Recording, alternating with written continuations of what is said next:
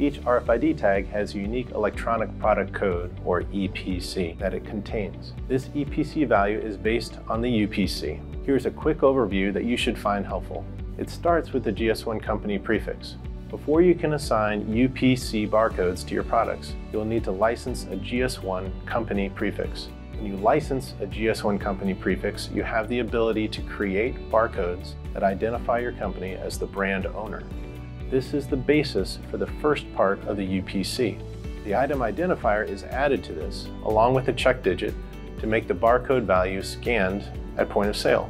That value translates into a G10, or Global Trade Item Number.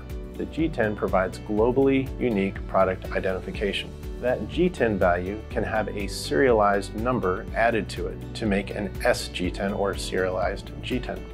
The SG10 provides globally unique item identification.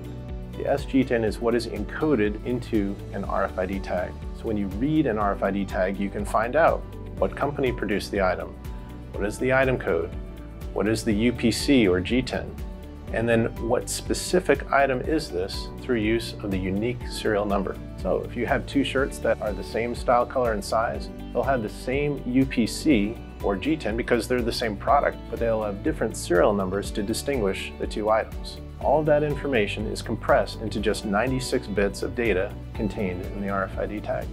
So what data do I need to encode an item tag? Well, you need the G10, which is based on the UPC. You need the company code link, which will be a constant value and can be easily looked up using the free GEPIR GS1 US tool. And you will need a unique serial number, which will require some number management tool. Let's talk about serialization. Each RFID tag has to have a unique value. This enables individual items to be tracked as they move through the supply chain. GS1 standards specify that it is the responsibility of the product brand owner to assign a globally unique G10 to each product and assign unique serial numbers to each item.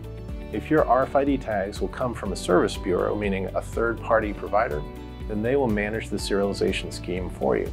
If your RFID tags will come from another source, such as in-plant printing, then you'll likely be using a GS1 US Solution Partner to enable this.